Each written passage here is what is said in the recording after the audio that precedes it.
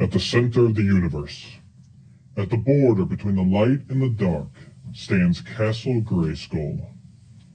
For countless ages, the heroes of Grayskull have defended the universe against the forces of evil. Walk through the Hall of Living Pictures and learn the history and mystery of the Masters of the Universe. Dive deep into the mythology of Eternia, Etheria, and more.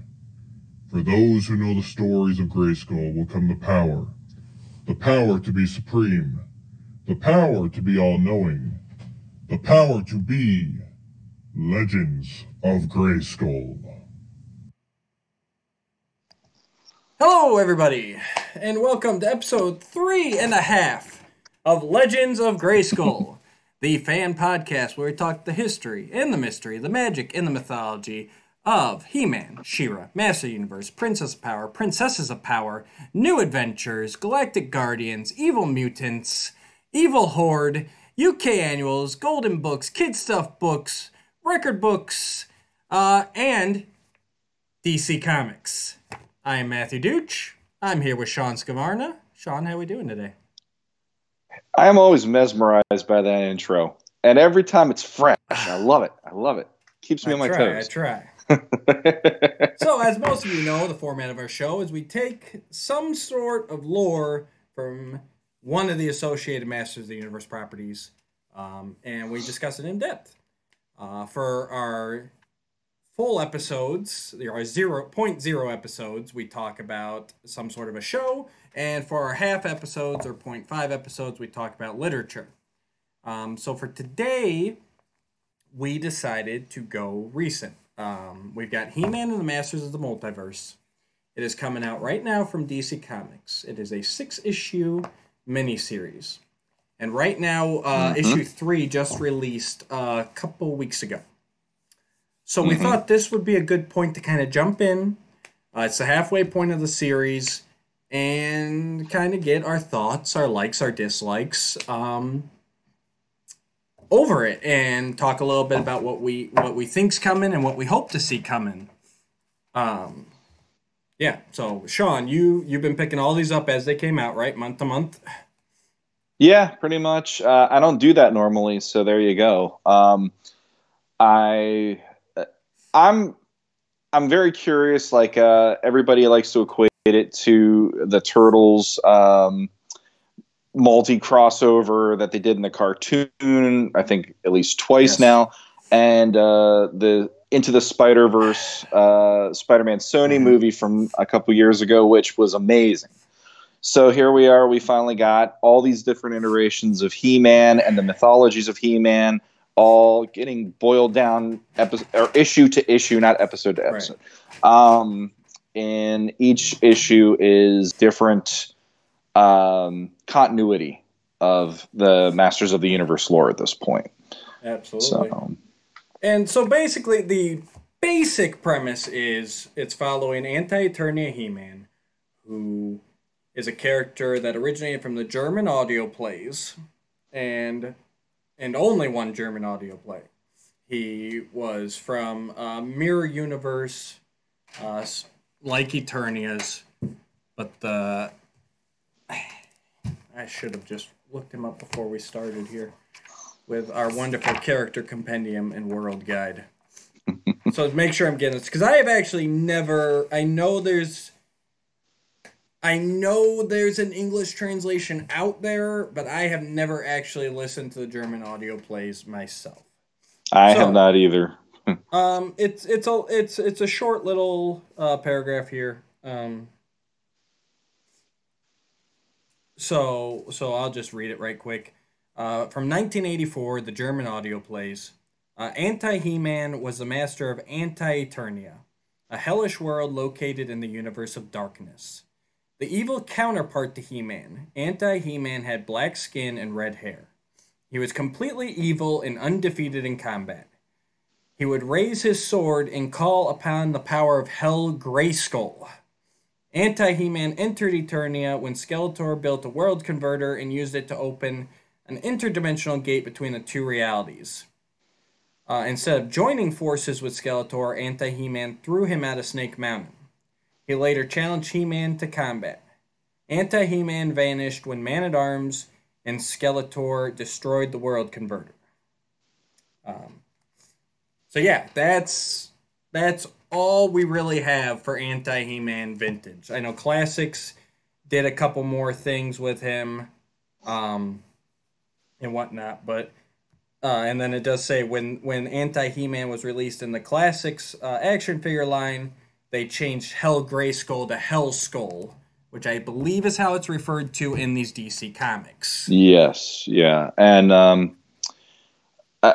he, up until I never knew about this until probably 3 years ago, to be honest.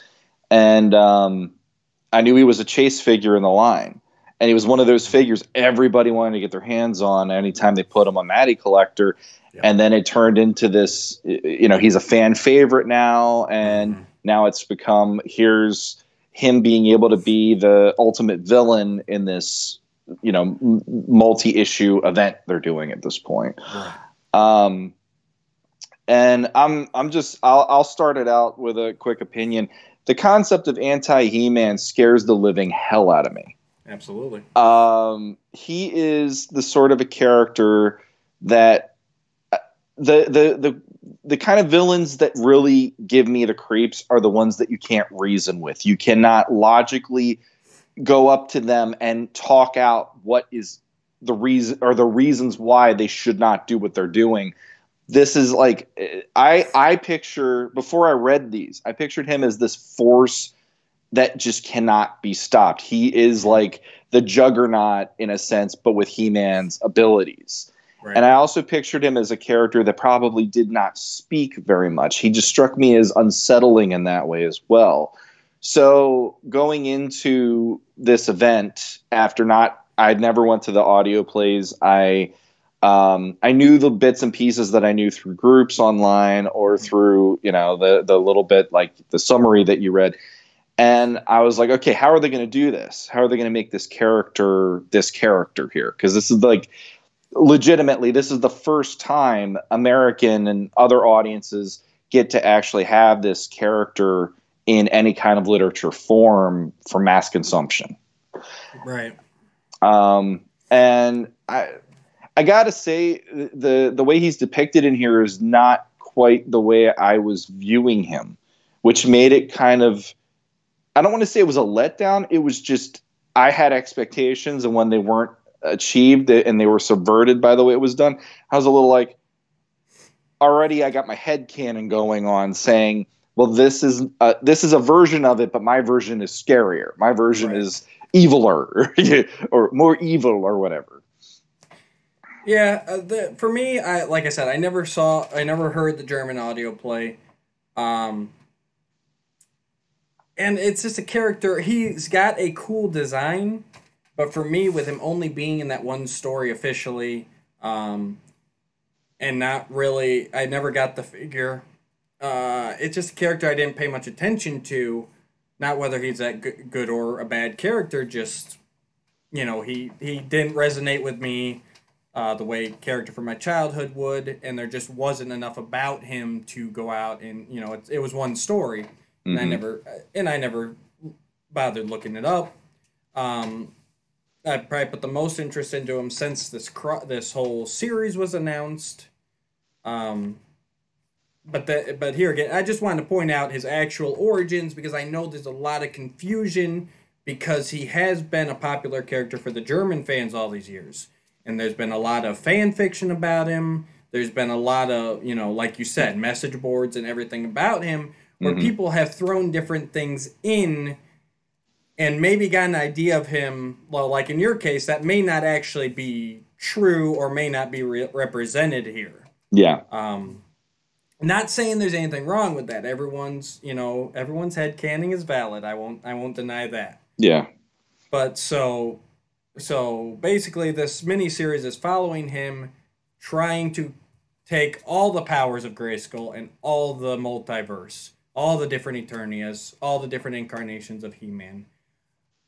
I love this concept. Like you said, it's Into the Spider-Verse crossed with, the Turtles, crossed with Crisis on Infinite Earths. It's the part that I love the most, and it's what I've said for years, and kind of what I just said a second ago, is every canon is valid to me. Even if I don't personally like it, every canon is valid.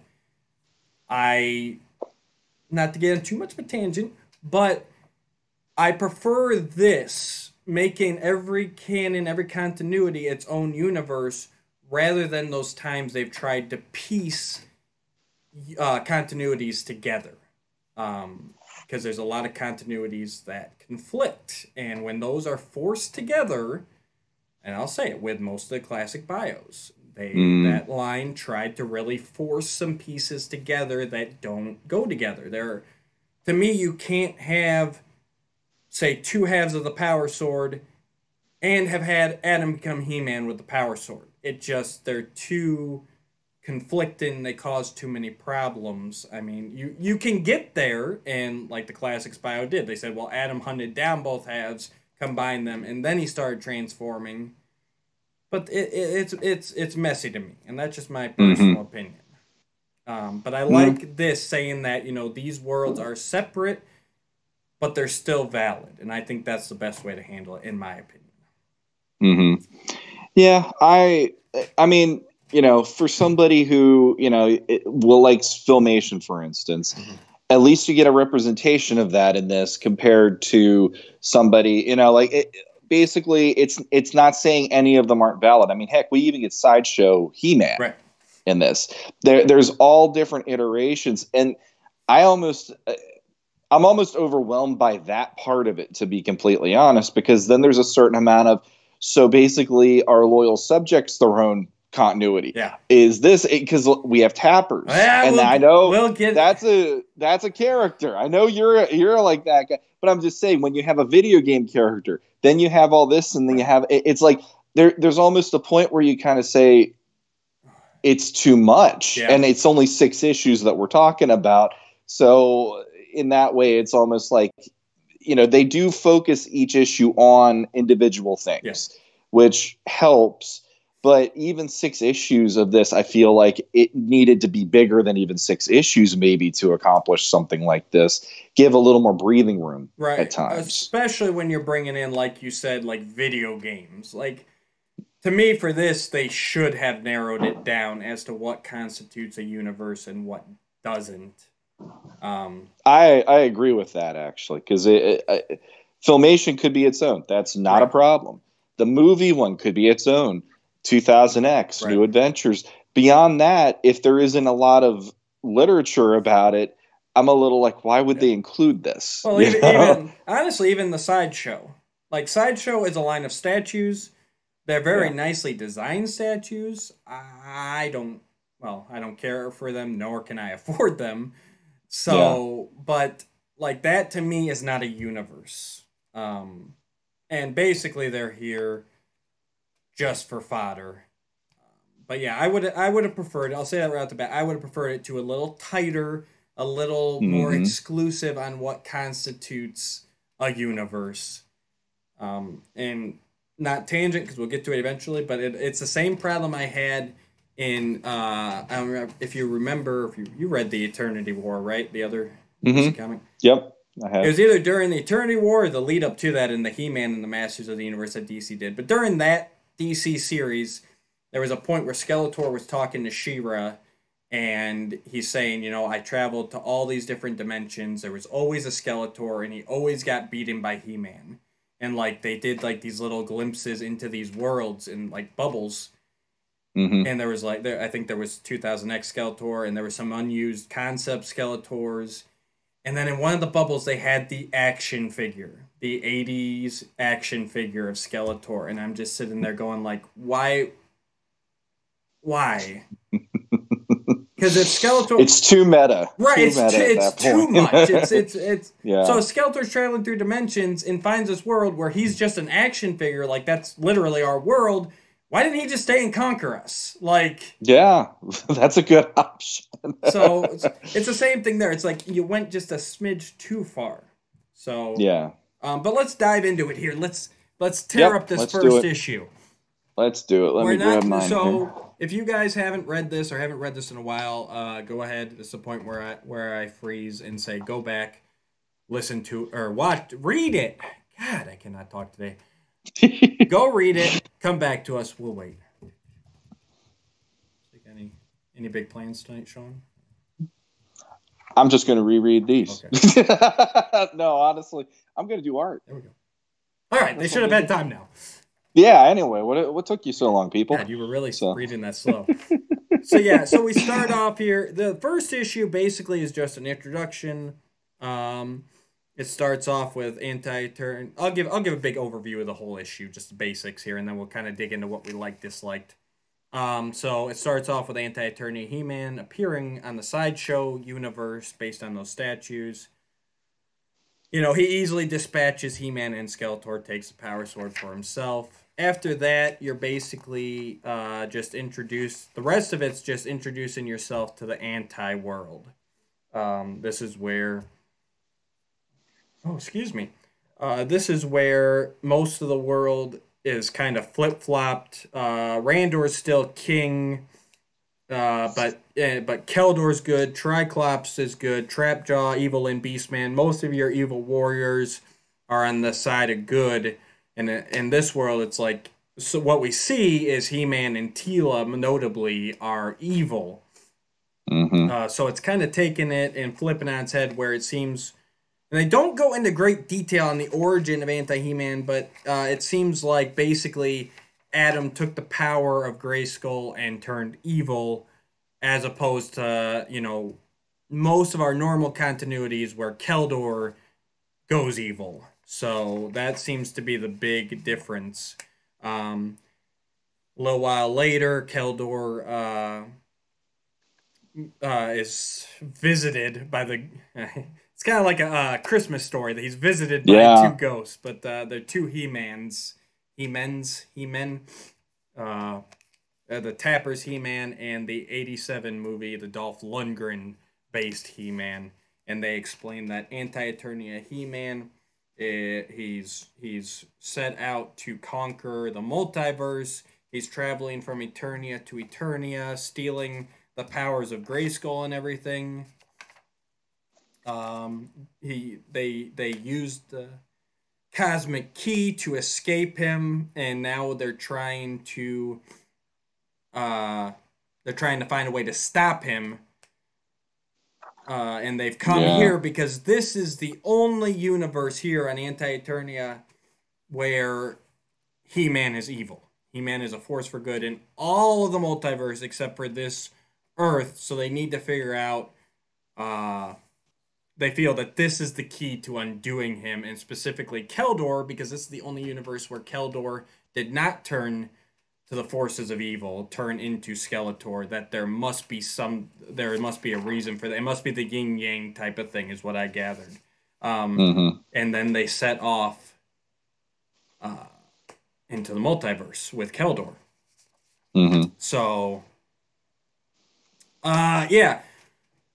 So let's first off with the big thing I liked in this issue is the fact that it was not a straight flip on Anti-Eternia. It wasn't just all the bad guys are good and all the good guys is bad.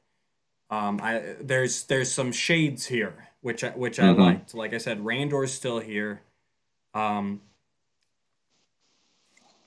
I get the feeling that He-Man is still Adam. I don't think they actually come out and say it. But like I said earlier, it feels like it just flipped the script. Yeah. And that Randor doesn't control the whole world. He's basically this group of heroic warriors, which like I said includes Triclops, Trapjaw, Evelyn, Panther's there, Screech is there, you know. It's really neat that they pretty much just control Eternal City, and Anti-He-Man controls basically the rest of the world. Let me see if I can find the... Yeah, here's a quote from Keldor. When Randor wants to go attack Castle Hellskull because Anti-Eternia He-Man has has seemingly gone missing. They haven't seen him in a while. He says, perhaps there is something unusual occurring at that cursed keep. Perhaps now is the time to strike and save Eternia from that dark menace. For justice, for revenge. But if it isn't, you'll put what little we have at risk. Are you willing to let this city suffer the same fate as so many close to you? As your daughter, hey, She-Ra, as your son, as your wife, we've saved who can be saved, brother. We are powerless, but we are alive. So I think that basically sums up this world. They made a lot of sacrifices. Somehow they managed to keep the city under their control, but that's it. And there's been a lot of loss. And he doesn't necessarily say they're dead either. So, I mean, you could also posit that in this world, She-Ra might even have turned to the dark side as well. Or maybe she is dead. Maybe Marlene is dead. But as your son, I take that as, he's turned to the forces of evil. So I like that they didn't just... It's the easy way out to just flip the script completely, but they went for a little nuance here, which I appreciate. I think the thing about that is I almost feel like that would be a hell of a more compelling story at times, because here we are getting snippets each issue of individual canons that we enjoy, but there is a whole story going on in the background on the Anti-Eternia that really... I would be really interested to see what happened, right? Because in the case of Masters, usually it's the sorceress handing the sword to Adam, and he calls upon the power, and he becomes He-Man. So there's an element of, okay, what is the deal at Hellskull? Right. In my head, so like that whole thing is way more creepy to me, because it almost feels like it's a contamination of these people. Yeah. It's like they weren't necessarily evil, and now they're contaminated by this orb at the pit of Hellskull, and now like Teela's messed up from it, right, and contaminated, and He-Man and everything. So I like that it opens the door to your mind going into what could have happened to them to lead it to this point. But like you said, when we open the book, the opening couple pages is Skeletor doing his typical, he's about to take over Grayskull, and he's standing there in front of Grayskull. So when we see him, I just took it as Skeletor. Yeah. So, for me being an artist, I'm really bad at looking at things at first glance and going, oh, there's details here to make you think it's something else. But I didn't notice it was Sideshow. And then when we see Adam and Sorceress, it looks like the traditional Adam and Sorceress. Yeah, there's a little bit of tweaks, a little more embellishment. A little bit. But yeah, basically. A little bit, yeah. So it took me a little bit to go, oh, we're in the Sideshow universe. And then when we see all this other stuff, it's like, I feel like everything with the first issue, it sets it up, but I never get a moment to kind of let it sink in of this is what the story really is. It's like, 1 minute one thing happens, and boom, then the next, then the next, then the next. And this is something you and I were going to compare and contrast using this, actually, is the difference between To Tempt the Gods, the 1980s first issue of the miniseries, versus how stories are told today. Because that miniseries is like a hearty meal. Yes. That first issue has so many facets to it. It took us an hour just to talk about that one issue. This, we're going to talk about 3 issues probably in under an hour at this point. Yeah. So, it's like there's a lot of breakneck pacing, but I feel like I don't get enough time to breathe in any of those places. Yeah. And really, they're just not a last story. And that's, you can find many podcasts about that. We're not going to dive too deep, but it's the decompressed storytelling. It's the modern way that they're writing for the trade book, the story arcs. I know a few people who are waiting to read any of this until all 6 issues are out, because that's when they get the full story. And I even told Sean months ago, I said, well, I'm not gonna pass judgment until I read the whole story. And I'm still not going to today. I'll give a rating on these first 3, but it's gonna be a tenuous one, because the last 3 are going to influence it, because it's all one story. Instead of how they used to write, where they made up 3 stories that made an arc, and each story had its own beginning, middle, and end. This is very much the beginning, and not even really all the beginning. You get very little information. There's a lot of nuggets here, um, but there's not a whole lot of meat here. It jumps around. I like the Keldor Randor dynamic. Here again, Keldor is good, but he's making fun of Randor. He's undermining him. You still get that this is kind of Keldor at heart, that he's not 100% happy, but the way this universe has ran its course, he's still technically a good guy. Yeah, he hasn't resorted to doing. I mean, his world has made it that he can't at this point, which is actually funny to me. There is an evil that trumped him becoming evil for that reason, and so like if that wasn't a case, he probably would be the typical Skeletor maybe in this universe, but this Hellskull and everything else is it completely walloped him. So he's now the side of the angels in this case. Yeah. But and they do say here, just to go on the other part, they did say that Captain Tila was in undisputed Eternals territory, and that's a violation of the treaty with the Dark Quarters. So here again, like you said, I want to hear about that. I want to hear about the battle leading up to the Treaty of the Dark Quarters. Like there's a story. Exactly. I mean, the whole thing, to me has this really creepy, eerie factor to it, because anytime that you have somebody who's a huge force for good and you turn it around to say, and that barely ever happens. Like Bizarro to Superman is a whole different deal than something like this, where it's flat out He-Man is normally a force for good, and now all of a sudden we have this completely opposite version of him. What does that mean? How evil can this guy get? Right. And what has he done to his world? And they were lucky enough that Eternos is that's the line. Like that to me is a whole, like, what has been sacrificed to make that even happen in this story? Absolutely. But we don't get to do that. We get to focus more on, now we have, like you said, the Tappers He-Man and the Dolph Lundgren He-Man showing up. And it's the whole Christmas Carol aspect where, hey, we need your help. Come with us. We have this problem.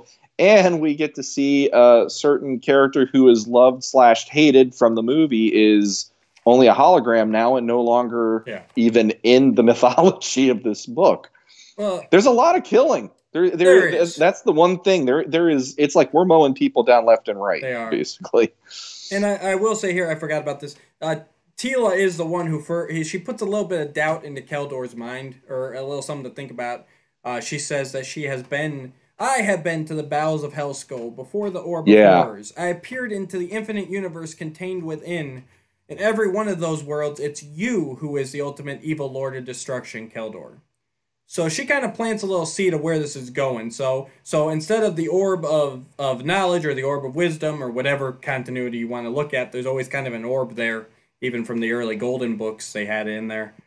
2000X did a lot with it. So in this one, it's the Orb of Horrors. What it shows these people drives them mad. It taints them. I've got to imagine that both Tila and He-Man looked like their regular versions before coming in front of this orb.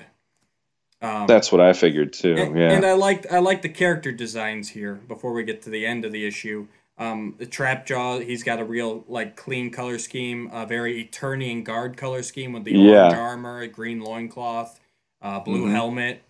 Triclops and Beastman, same thing. Triclops has that typical Eternos Guard color scheme, and Beastman, they used the old red beast, which is right above Sean's head there. Right over here. Yeah. and Evil Lynn, she's got a really clean outfit. I like that they did enough to even just instead of a straight color swap, like the characters just kind of look more heroic, if that makes sense. Beastman's got a little friendlier face than normal. Screech looks noble. So, but they're still the characters we know and hate or love, And I even I didn't notice this at first, but even Keldor has a hoodie. So I like the idea that, if he wanted to go bad, he could actually pull the hood up and he could almost go that's it. That's your little nod to, Skeletor having the hood and all that stuff. So it's still there in the design. I think that's kind of fun. And the rest of the design, swap that vest to a red or a pink, and you've got the Atom design. Exactly. He did a mashup on that. Dan it's Frega. got the cut vest there, Mm-hmm. and the white sleeves. And yes, I probably should have let. I always do this like when we're already into it.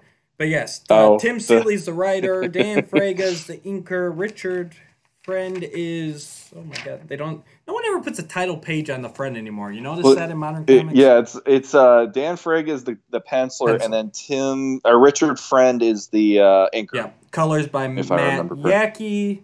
Yep. Letters by Seda Tamafante. I'm sure I butchered that. I'm sorry. And the cover of the first issue was In-hyuk Lee.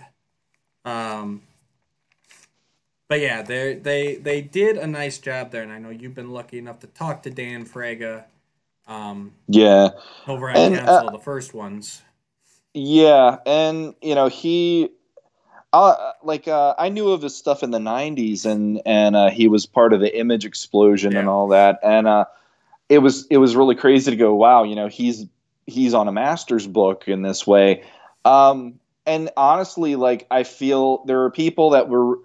I'll be completely honest, and I'm not trying to be a jerk to Mr. Frege at all. The first issue didn't wow me though, from an artistic standpoint. There's something about the inks that, for me, it makes his line work kind of muddy or something. I don't know the best way to describe it. So help me and the viewers out here, because I always get this backwards, not being an artist. It's pencils first, and then inks, and then colors, right? Yeah, usually the layouts can be done however, and then the penciling, and then either the artist will ink it so that it's embellished, and then it's easier for printing purposes. There are artists out there that do pencils and that's it, but when you see those, the pencils usually aren't quite as defined. Right. So it'll be a muddier piece of artwork. I feel like there was almost too much line work in the inking that made it almost like I feel like I'm looking at something that could be great, but then it's almost undefined because there's too many lines. Right. And I'm not trying to be a jerk to any of the artists, because Lord knows they're doing it professionally and I'm not. But I just felt like there was a certain impact missing from his artwork if maybe they were a little cleaner about it. The inking and stuff. Right. So that's my one big thing about the art in the first issue. The second issue, I feel like it kind of took off and ran better. Yeah. Go ahead. I just want to say right quick while we're on it, I know that has been a big complaint of a lot of it. I didn't mind this first issue because it was, to me, it did feel very Image, very 90s. It feels very 90s. Even MV Creations comics. I might get slapped by some fans for that, but the colors especially, in the Anti-Universe, I felt those colors were very much like what they were doing there. And I think Val Staples did the coloring back then, I want to say. I'm pretty sure. I know he does a lot of coloring. I don't know if he did the whole way through. I did like... It's not as pronounced in this first issue as it is in 2 and especially issue 3. But if you look at the issues together, there's a bit of a different tone, like you said, for each of them. The sideshow pages look a little different artistically than the Anti-Eternia pages. Anti-Eternia is a little cleaner even, it seems to me, whereas sideshow, to me, that's some crazy, I guess you would say the line art, but I'm no artist, so this is where I'm usually like, yeah, it's pretty or it's not pretty. But I'm trying to be a little more specific than that. But then you go to the second issue and the third issue, and especially what we see where they go in the fourth issue, they try, even though, and I did double check, most of this is the same artist through the first 3 issues here as far as the penciler, the inkers, and the colors. There's still just a little different feel, like you said. It's the line art's a little cleaner in issue 2 and all that. So. Yeah, I feel like basically when I got to talk to Dan Frege, he was saying, he hasn't been on a comic in years.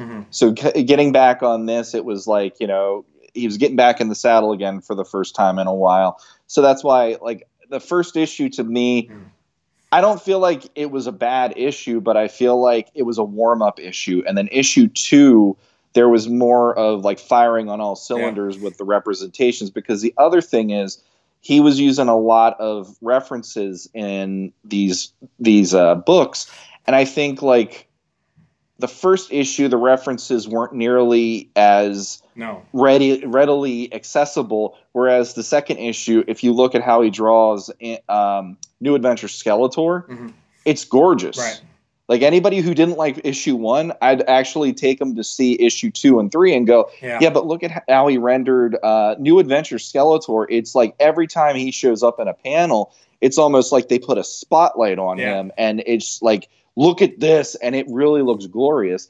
Same with 2000X in issue 3. Yep. He did a really good job of like making that Skeletor head look like the action figure. He was using a lot of those references.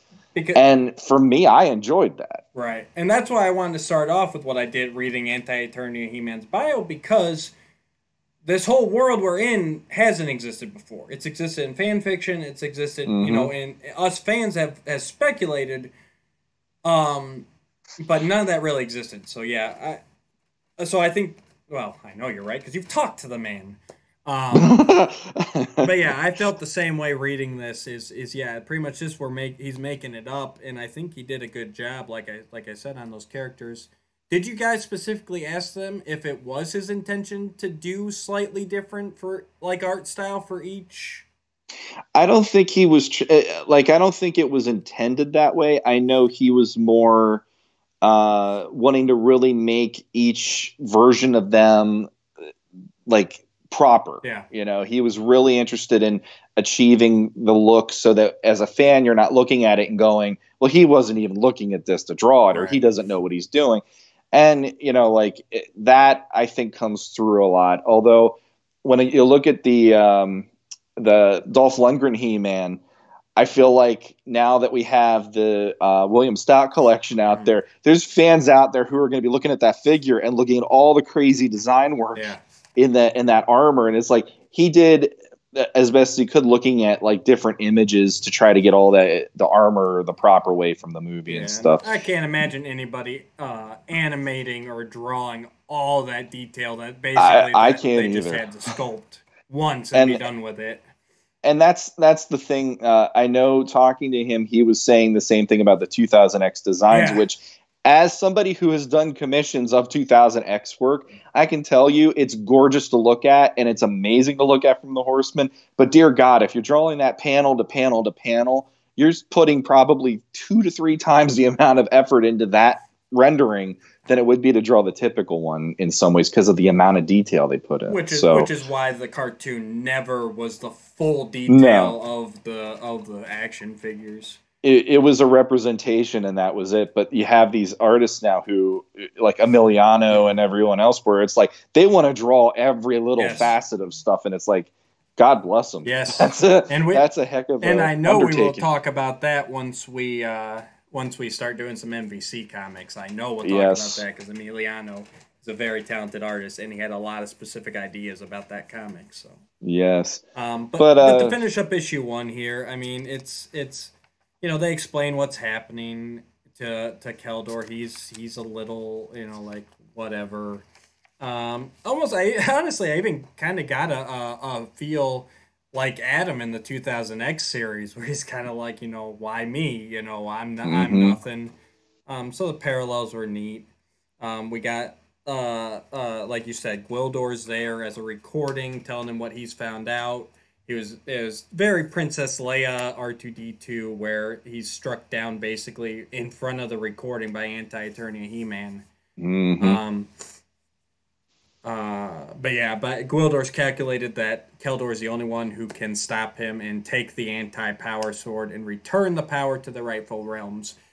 And right there, that's why I'm okay with the killing, because in these kind of infinite Earths, crossover, multiverse things, I feel like you can kill Gwildor here and still have it be all right at the end. Either they can restore everything how it was before, and he said he's return the power to the rightful realms, which theoretically could undo what Anti-He-Man's done. I'm okay with the shameless killing in these types of crossovers if at the end everything's returned to a type of status quo. Mm-hmm. Yeah, for me, I guess I just kind of felt it puts more into the Dolph Lundgren He-Man for me then, because he's the one that has the exposure to the cosmic key, and he's kind of like the point man now in this adventure, and it's kind of cool to go, okay, the movie has been panned. The movie is now like this cult movie out there that some fans love, some fans still to this day think is ridiculous or horrible. But they're giving him that due finally in this book where it's like, you're going to be the head of this little group trying to set everything right. And him using the key, which he didn't even use in the movie. He was just trying to find it in the movie. And now he's the guy leading them using the key. I think that's an interesting dynamic to take his character in this. So I really enjoyed that he got his due. No, and it's the right thing, and that shows me. I mean, in a minute here, we'll get to some where I feel they didn't do enough research. But for this first issue on its own, I felt they did enough research to write a good story. They had enough nods to things that have happened, using the cosmic key as a device to bridge the multiverse for the heroes. And it gave a good reason as to why some of these other He-Men didn't make it. I will ask you right quick. So do you think... Using the camera there. Which He-Man do you think that is? Let me grab mine. That's the one where it shows like all the carnage. Yeah, where it shows him in front of Anti-He-Man in front of Hellskull. And I've missed this on the first read through. I wasn't really paying that much attention, but looking at it now, I'm thinking that's our DC Comics. I do think it's that. Only I'm just curious why the coloring is different, because I would have figured he would have been a blue tunic. True. That's the only thing. But we have the sorceress looking like the goddess now. Yeah. Or I'm sorry, not the Tila looking like the goddess. Okay. Yeah, it could be the goddess. Yeah. It could be Tila. It could be even the early Golden books. You know, they usually use Tila in her snake armor. But just one more universe they flashed on briefly, but that we obviously won't see after this. I honestly, I don't think they'll do it, but it would be interesting if in the graphic novel they actually did a director's cut where in the back they might actually tell you who the different versions are in these little parts, because it does, like, it looks like the DC one like we talked about, but there's still elements that are a little off that make me go, well, maybe that's probably not him. The one thing I want to say really quick before we move on too is Hellskull itself on that page, the one that you just showed off. Yeah. Now, this has that. Yeah, go ahead. There we go. That is, we brought that up actually on the other podcast, and that actually is fan art that Dan Fraga actually thought was legit licensed art. Right. And so he used it thinking that that's how it really should look. And then it turned out it was fan art, and he had to reach out to the creator to get the okay to put it in there, because it's never there is a vague description of Hellskull, but it's not in, like anywhere illustrated other than that fan art. Yep. Exactly. And I think the artist's name is Simon Eckert. Yep, exactly. Was the one that created it originally. And I got to tell you, like, the little layers that we're getting into on this Anti-Eternia thing make it creepier the more we get into it, because that face for a castle would never, like, that's like, it almost has that doll face look about it, which is like, my wife is creeped out by that. And even in that case, it's like, I would never go there. Like, Castle Grayskull, I would want to live in compared to that thing. Like, that just, ugh. It looks unholy as anything. It just looks so wrong. And I know how that looks. Vague description came from the audio, but they said it had a beautiful face as opposed to Grayskull, which is a menacing face. So, but yeah, that was interesting too. That he and I know that was a little bit of an uproar. I was just trying to see. You know what's weird is that Hellskull does not have an entry in the compendium. Hmm. Well, that's weird. Because I was gonna. Oh wait, maybe it's under. Castle. Yeah, I looked Castle first because yeah, Oh, that's where okay. Castle Grayskull and Castle High Point, Castle King Jared. Um, yeah, weird. Maybe Hmm. because there was no drawing of it, because this book very much uses pictures. Um, all right. Yeah, I just thought I. Oh wait. Yeah, it's not even listed under the German audio plays. So Hmm. So yeah, that shows how little there was about this anti-Eternia, and yes, I Hmm. was gonna bring that up there. So that's hopefully, and obviously the guy was okay with it, Hmm. using it. Uh, but yeah, it's kind of neat to get some validation there of your fan art. Um, Oh yeah. I mean, honestly, like if you look at the art that the guy created, it's gorgeous. yeah, I have It's seen it's it. Mhm. definitely worth a look for anybody who hasn't seen it. But yeah, it paints an interesting picture of what this anti-Eternia is Yep. and what they're up against. And then on top of that, it's the call to arms. It's Hmm. the call to adventure for the main character in this issue, and that's pretty much off and running to the races of new adventures. Absolutely, that's where we're heading next. Um, and basically the last page there is them showing up on Starship Eternia in the middle of a battle. Um, uh, Here we go. Issue 2. Issue two. This is the one where I was like, ugh. Basically, the art in this is amazing, but nothing story wise happens. Um, there's a nice moment here. Basically, they're racing around the starship, just trying to find where Anti-Eternia He-Man's gonna pop out. They meet some of the mutants. I don't think they really meet any of the Guardians per se. And then they're too late. Oh, they meet New Adventure Skeletor, which is the only part I liked was the interaction between Skeletor and Keldor, especially this being the first Skeletor that Keldor's met. Yep. Um, and then they reach the power core too late. Anti-Eternia He-Man gets the power, and he leaves. And that's pretty much it. Sean, why don't you start off? What do you have positive about this? We'll start with that.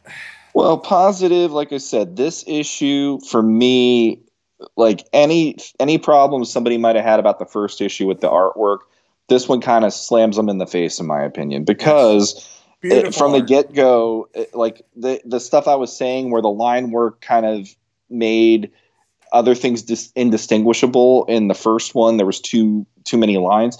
This one, it's cleaner, it's more concise. There's a lot more emotion in the characters' faces. Like even in here, just if I can position myself, there There we you go. go. If it like right here, just the look of Yeah. concern on He-Man's face, we wouldn't have seen that in the first issue because the inking and the pencils are kind of like working in concert a lot better. Even I really like this image too. Yeah. I'm having the hardest Yeah, time. that's the page All I'm right, on right now even too. even here where you have the look of new adventures He-Man, and he's kind of having this moment of thinking about what he has to do next, and Yeah. I really was impressed with that. And the star, no matter what, is New Adventure Skeletor Mm-hmm. here. And I'm gonna get this eventually, I promise. Yeah. There we go. He anytime that Dan Frega draws him, and he admitted that was his favorite Skeletor, like that's his favorite iteration.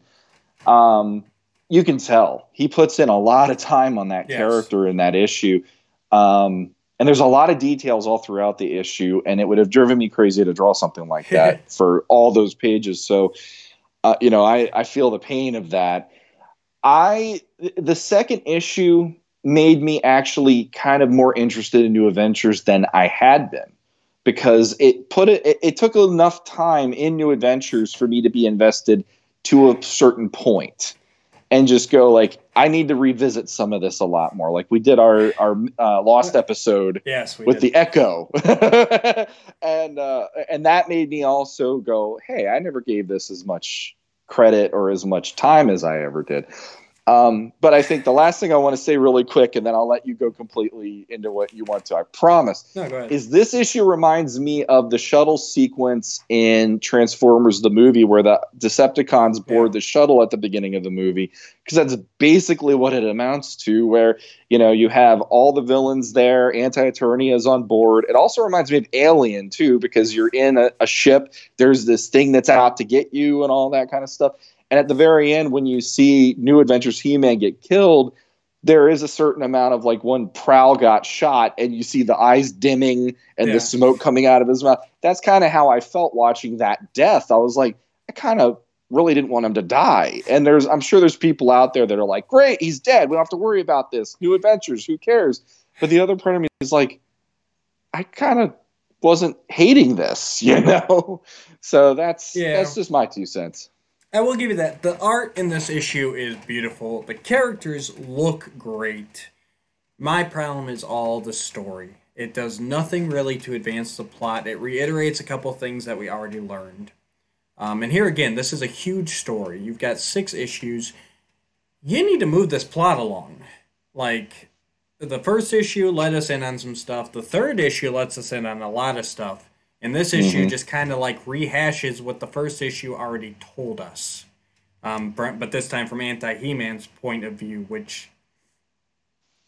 I'm sorry, you've only got so many issues. You've limited yourself to 6 issues. We don't need rehashing. We'll go grab our copies of issue 1, which is what I do. Every time I get a new issue comes, I sit down and I read every issue up to that point. And then I read the new issue. My biggest problem here, though, is that they just didn't do research on New Adventures. That's it, plain and simple. Tim Seeley, he's a good writer. You can tell in the first issue he did his research. In the third issue he did research. He did not research this. You've got New Adventures characters talking about Serpos and stuff like that they would have no idea about because that is an Eternian mythology and they are from Primus. I know I'm going to sound like I'm nitpicking here, but you've got Adam being referred to as Prince Adam, which he is not. He is a prince on Eternia, but when he goes to Primus in the New Adventures, his disguise there is as a merchant from Leviton, and he is Master Sabrine's nephew, who there's not the royalty on Primus. He would not be a prince. And just little things like that throughout. Flog talks like a pirate for some reason. Yeah. Yeah. It's odd. He doesn't talk like that. And just little things like that just goes, they didn't pay attention. And while the art is great, they look exactly like the classics figures. I honestly would have preferred this to look like Jet Lag, especially since when Filmation gets its due, you can really tell that Dan, or if they're switching artists, whoever's doing the art, really took the time to try and be Filmation. Now that is actually a really good point. I didn't think of that until now. But yeah, you basically making it look like the traditional cartoon. Yeah. Here's one reason, just playing devil's advocate, absolutely, not knowing if this is the case. If they would have done it looking like that animation, do you think people would have even bothered? Yes, because you're packed into a 6-issue miniseries. That'd be for the hardcore people who want to get it versus casual people who are thinking about it, but then going, "You mean I got to get that for issue 2?" If they didn't like New Adventures, you know. But I mean, and you could still find a halfway point, I guess. You still could have done, like He-Man, for instance. Take the emblem off his harness. make the lines a little simpler. Like he still could have done it in his style, but not the classic style. Maybe find a medium, or maybe even look back at that first mini comic or the Bruce Timm Yeah. mini comics. Yeah. I'm not saying like completely imitate it because as we've seen, and I'll just jump ahead here. Everyone's read this, right? You paused us and you went back and read it. I mean, here's the. I hope that's lining up good. I mean, here's the glimpse of Filmation we get in issue 3. I mean that does not look like it just jumped out of the tune. But it also doesn't look like Anti-Eternia He-Man standing there. You see what I'm saying? Yeah. So, like I said, the Yeah. art is great. I don't mind it, but there is that argument to be made. How come Filmation gets its own style and they don't? And I will say that they might be switching artists on that issue because I did jump ahead and look. In issue 3 here, it does say that pencils are done by Dan Fraga and Tom Derenick. Yes. So maybe Tom's doing the Filmation issue, and that's the reason for the abrupt shift. But to me, do it one way or another. You know, either go all updated Dan Fraga, or jump the art styles to try and match the era a little bit more. To me, it makes it. The whole thing feels like my problem with New Adventures that everyone wants to treat it like it's not important. Well, we're gonna make Flog talk like this because I think it'd be cool if he talked like a pirate, even though he didn't. We're gonna use updated designs because we think they're cooler, which they are. We're gonna use Serpos because we heard that that's a thing on Eternia. We're gonna say Prince Adam because we know he's a prince, even though these people wouldn't. It feels compared to issue 1, and especially the 2000X issue, and where it looks like they're going with Filmation, it just feels like there was less research done in the writing, and I just wish they'd done a little more, kept it a little truer to New Adventures itself, rather than it just being a pit stop along the way, is what it feels like. The one thing that I do know as it was an error is the letter actually did Serpos instead of the name of the god on Primus, and that's actually something Tim Seeley admitted on the other podcast I'm on. Really? So that's a mistake. I know that because I don't remember the name of the god on there though. It's there's like an S to it or something, or is it? I feel bad. I don't know the name, but I know he actually admitted, no, he wrote it right. But then when they saw Serpos in one thing and then the other name, did we dropped lose the ball there. You good? Are you good? You froze up. Everything else was fine. I'm okay for now. I actually had a call come through. I don't know if that was part of it. Okay. All right. Well, you're back now. I will apologize to Tim Seeley for that then. No, I know he mentioned that on the other podcast I'm on, and because that was a big contention too. You guys had Tim Seeley too? We had Tim Seeley after issue 2, yeah. And then we just had Dan Fraga again this past weekend. So shows I'm behind. It's all right. I said, I also have to go to a different podcast app than what I normally use for my podcast, so I'm usually behind on there. Nah, it's okay, because honestly, like Tim Seeley had so much to say about this stuff that it overwhelmed me to listen, but I remembered that part especially. Other than that, I actually your arguments, I kind of dig the making it look like the other cartoon if they're doing Filmation looking the way Filmation does, at least. I didn't even think of that. Like I said, do it all or nothing. Stop treating this canon like it doesn't matter. And I know there were some people upset about that it looked like the Classics figure rather than something a little closer. But yeah, as far as what I liked, I really liked the Skeletor-Keldor interactions. Yeah. I think that was really nice. Their dialogue. That was about the big part for me. Is these few pages where they're talking. And even here they kind of make it like it's after.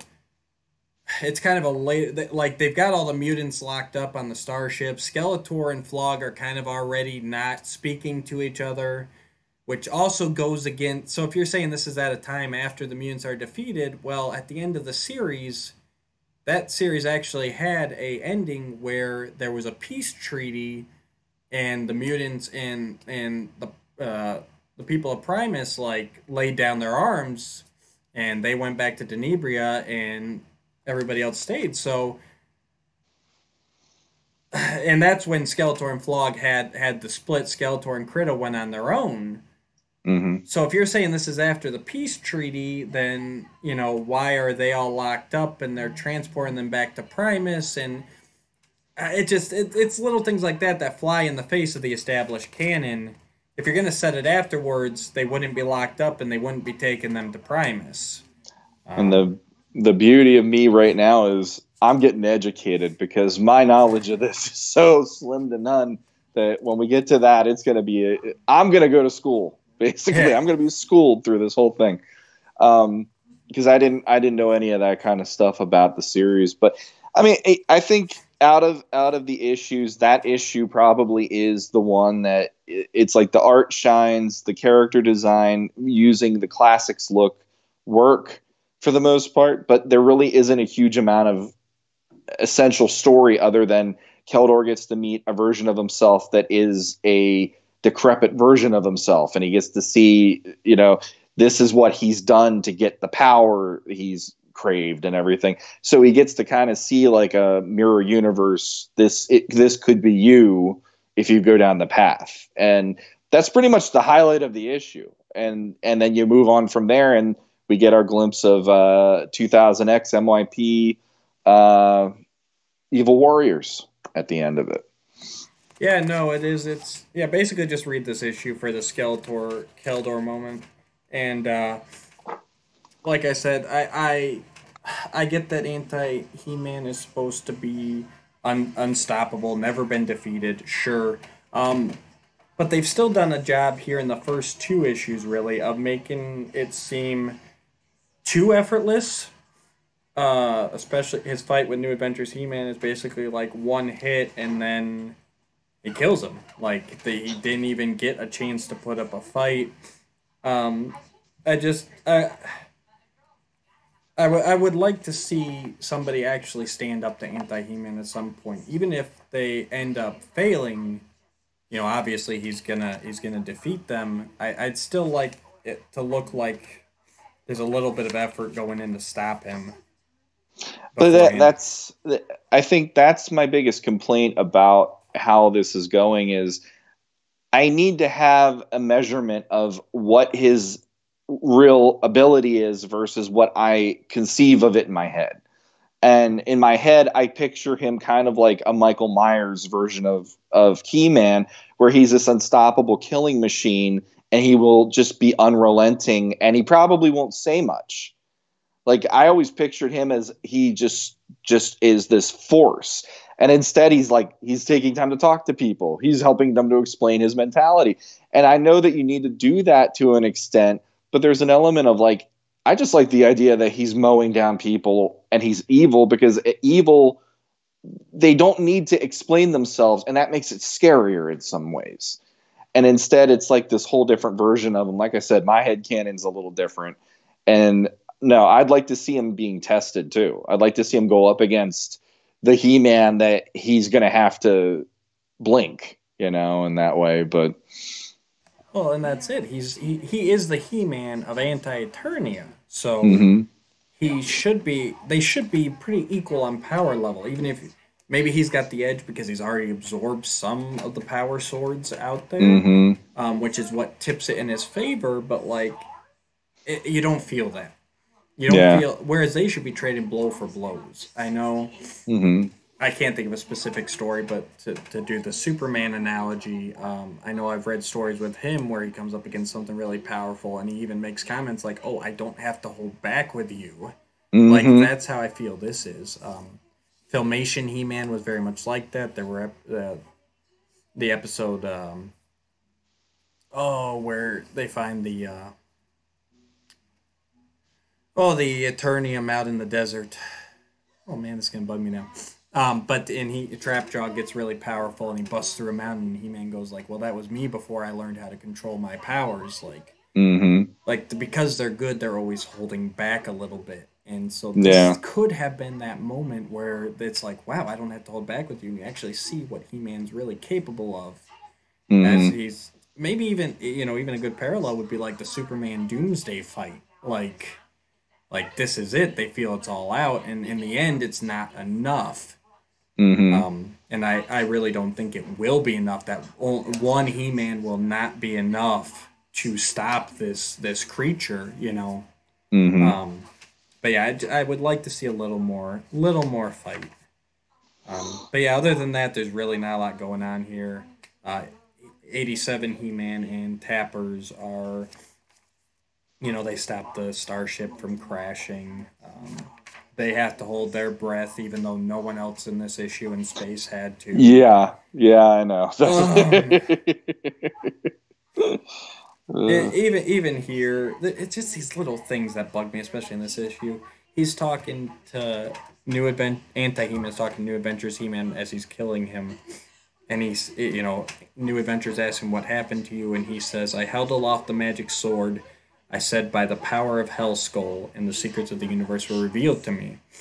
And then not one page later, when he's combining the two swords, he says, "by the power of Grayskull."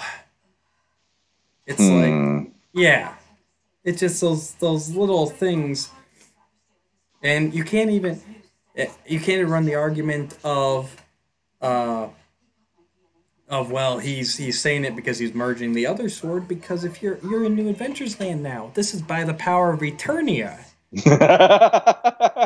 So and they even take pains in this issue. That's one thing they got right. They say the power now resides in the starship, which as we read, and you guys don't know what we're talking about because we lost that episode. But in the first mini comic of New Adventures, the power of Grayskull was transferred into Starship Eternia, and that's why he started saying by the power of Eternia. So either way, he got it wrong. It's not what he says. It's not what He-Man in this universe would say. It's just those little errors. In this issue, especially, I got done with this, and I was just like, jumping back real quick, I like how Skeletor sees what they say is the truth, and then Anti-Eternia He-Man kills him. So it tells you there's something more at play here that we get into a little bit in issue 3 here. But that's like the only glimpse of we're building on the story, and this is at the end. Like I said, the Guardians and the He-Men and Keldor from the other dimension have no interaction. It feels very much like it's nice seeing Skeletor steal some power from Keldor, and it kind of gives him the white in his hair, like how we've always known Keldor since the 2000X series. And he takes the staff once Skeletor dies to help focus his power. And so you kind of got this feeling, and in the next issue here, in the back of your head, like, was this the best idea to bring a Keldor along? Yeah. Because I do like that progress here where we're kind of seeing Keldor on the road to being Skeletor. Which, we'll see if that's for the best or not. So issue 3, we get to start off with... there's been speculation about this for a while, and I'm amused that they kind of tipped their hat to it. The whole idea of the Zodak Corps, like the Green Lantern Corps in this opening page. And even Spectre shows up, the mighty Spectre. Take that as you will, if you like him or hate him. I don't know. Yeah, I don't know. We're starting off strong with that one. Hang on one second, Sean. Okay, sorry about that. No, I don't mind Spectre being here. Sure, make him a cosmic enforcer. Why not? Yeah. It doesn't bother me. The character's never bothered me as much as some other people. Whatever. He's a part of the what, creator's choice or whatever. He exists. Yep. I like this better than him being like an agent of time travel. Mm-hmm. But yeah, he's throwaway. Here again, though, I wish they'd done a little bit more to differentiate. Because here again, everybody. I mean, I don't recognize the female Zodak up top. I think she was newly created. Someone will correct me if I'm wrong. You might be able to correct me if I'm wrong. Actually, Dan Frega on the last episode of the other podcast said that her name is Apocrypha or something, and I think she's newly created because she is newly created. I think, yeah, he basically said there's too many men. Let's throw a woman Zodak in there. Sure. Maybe she is in there. I don't know, but from what I heard, she's created specifically for that panel. Yeah, that's what I figured. Yeah, I don't see anything in here. Yeah, I figured she was. But then the one to the left of our traditional Zodak, that's actually Xanthor from the Filmation episode Golden Discs of Knowledge. And then you've got Strobo to the right of him. Well, our right. He was from the UK annuals or comics. And then obviously down below you've got Spector in the purple.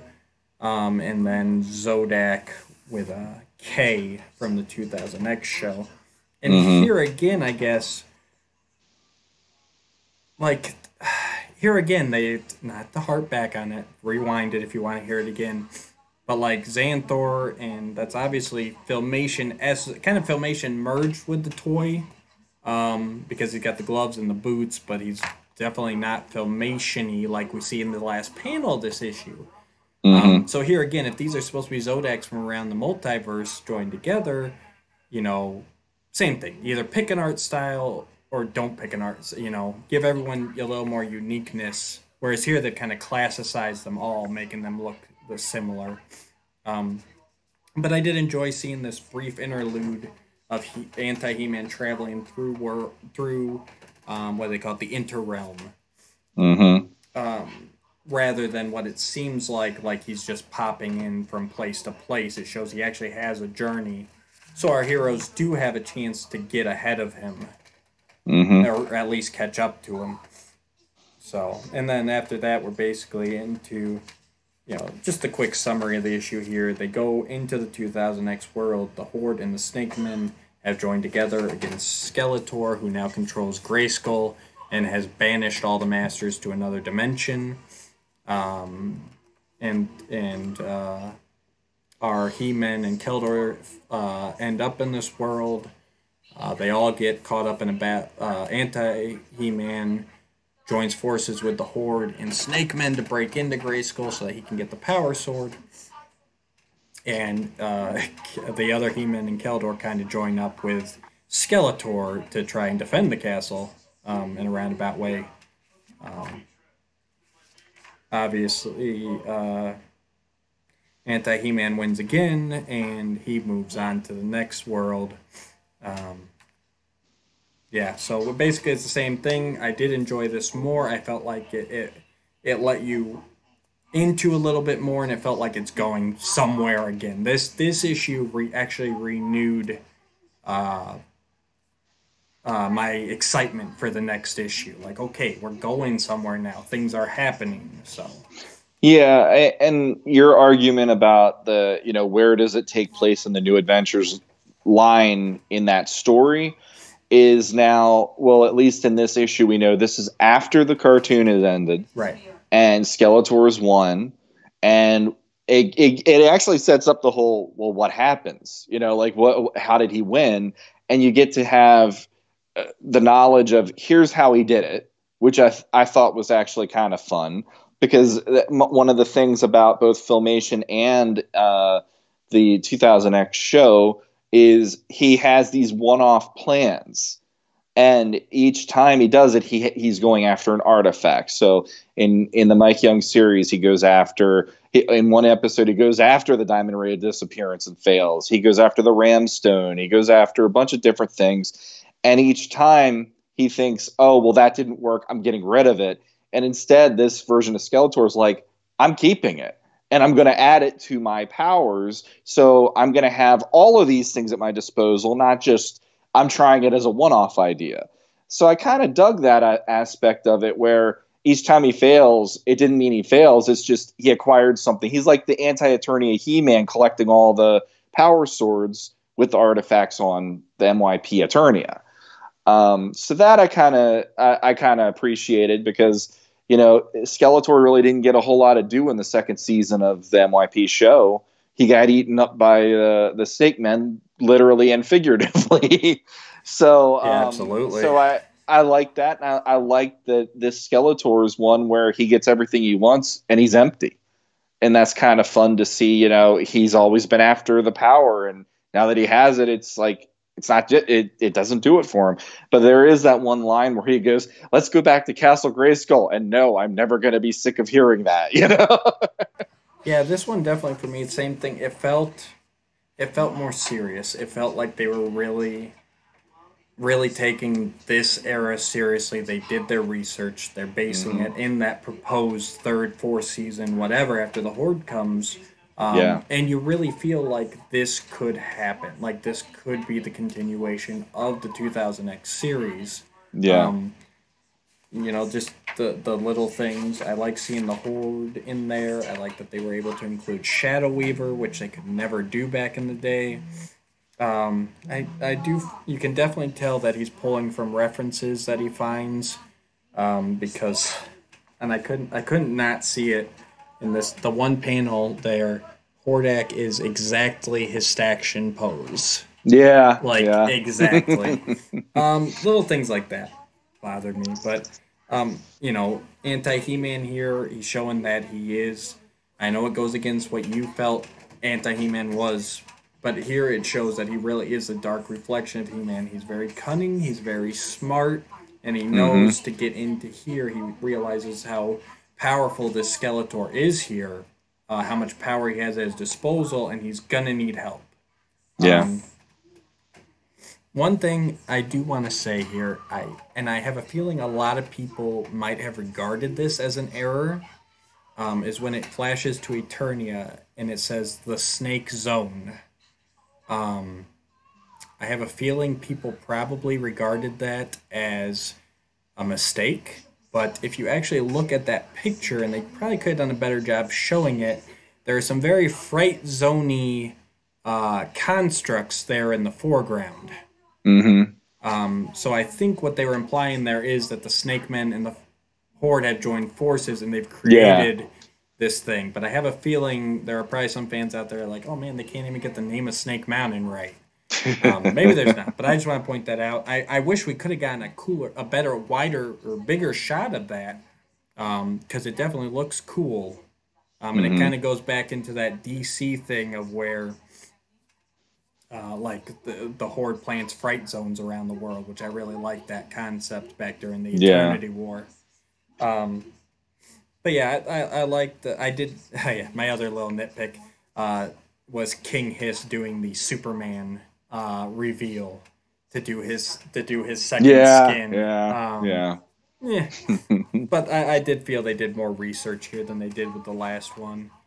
They used the Disco Skeletor design for Skeletor powered up with the power of Grayskull, which I'm okay with that, because, especially with them saying all the universes are different, I'd hate to see like the God Skeletor from the movie show up here, because we're establishing that they're different.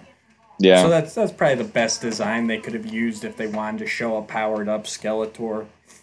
And he does honestly do a good job here, where it's not as gaudy as the actual figure is.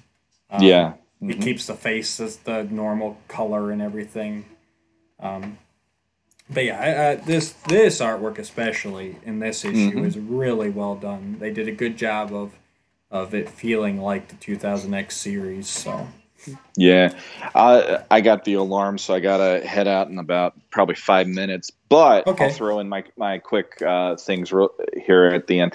I think Dan Fraga only did the first 11 pages, and then Tom Derenick took over for this issue.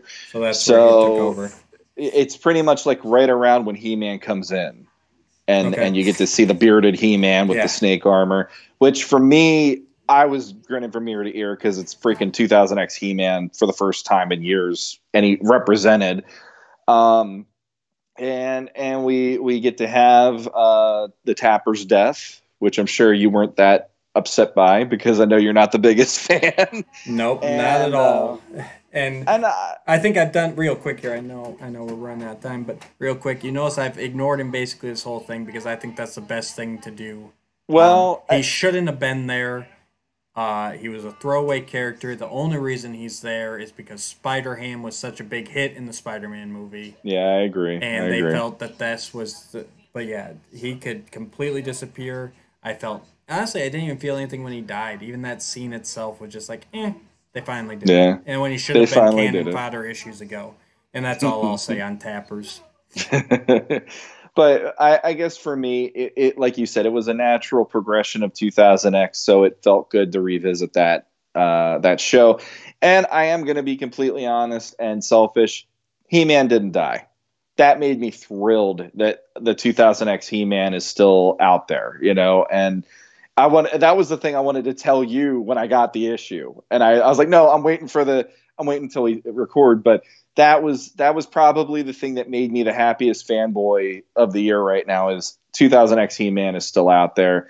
And I will say one of my favorite moments really quick is the switch around part where Skeletor had all of his guys, but then he decides he needs help and he switches the fact that he takes his men, puts them into the other dimension where the Masters are, and the Masters show up to be the ones to go up against Anti-Eternia He-Man in that one scene. And I love that. That was cool. Yeah, that was. He flipped the script, as you say, He did, and it was nice to see all the Masters back. It was cool to see some designs that weren't used. Like they had Spikor in the Evil Warriors panel, which is based on the Four Horsemen's concept that never got made. You get to see Snout Spout here, who does not get enough due. He is an awesome character. And a miscolored Mossman. I don't know if you caught that, but right below... I did not. Right below Snout Spout, it's Mossman colored like Beastman. But yeah, the darkness of this issue of He-Man, basically, you think he got banished with everybody, but he didn't. He's actually been wandering like a ghost, like a spirit of Grayskull, around Grayskull this whole time, having to watch Skeletor rule and not being able to do anything. And this is the one version of He-Man where I feel like, that could happen. I don't want to make it sound like he's weaker, but just the way the 2000X series handled him, it feels like this would be the He-Man to fail and come back. Like Filmation, it wouldn't happen. Just the way that's set up, it wouldn't happen. But it feels like a natural progression here. It was nice seeing Modulok and Shadow Weaver. Really, guys, check out this issue. I really enjoyed this. Yeah, it's worth it. And I will say, though, that even this powerful, before he ends up losing the power, it's the last thing Skeletor does before he loses the power of Grayskull, is banish all these warriors. But you see, he's still not powerful enough to banish Anti-He-Man. Anti-He-Man's still standing there, and he banishes the Horde and the Snake Men. So that shows you how powerful Anti-He-Man's becoming now. After assuming, he says in this issue, I've got the power of hundreds of Grayskulls at this point. Yeah. So all these little pocket universes, ones we may have never even seen, he's already conquered them. So it's really coming down to the end here. You can feel that he's now going after, you'd say, the most powerful or the biggest ones, And they even talk about getting to the Power Prime, which I've got to assume is going to be the Alcala universe. Probably. Because that was the first. Yeah. But yeah, so he banishes all the other evil warriors to hell, and Anti-He-Man makes his own escape into the Filmation universe. What's this new hell? Yeah, Tappers is dead. Everyone else is, He-Man and Teela reunited. I can really see this being the end of 2000X. And not really even the end. It just gets rid of the Snake Men and the Horde. So you could still even say, like, okay, now it's back to He-Man and Skeletor, which is something I always felt the 2000X show needed to do. Agreed. So yeah. So real quick, if you got time, let's final rating. First 3 issues. First 3 issues, I'd give them. I mean, I love my 2000X. I'd give it a 7 out of 10 at this point. I feel like there's still stuff that would be interesting to explore, but for what we have, I feel like it's interesting enough as it is for the time being. Right. I'm gonna play it real safe here. First 3 issues, and I will change this once I have all 6 issues. Well, I might change it, I might not, but this is not final rating. I'm gonna go straight 5 out of 10. All 3 issues together, it's a wash for me at this point. Issue 1's decent, issue 2 is subpar, and issue 3 to me is this is the story I was hoping to see all along, where we really get to see the universes and, really get to see the horror of anti-He-Man. So, yep. Yeah. So I know you gotta. Yeah, I got a jet. I got 2 alarms now. I got to get going. So. All right. So. All right. We'll just leave it right there. Yeah. Check us out. Like, subscribe, share, and until next time. Until next time.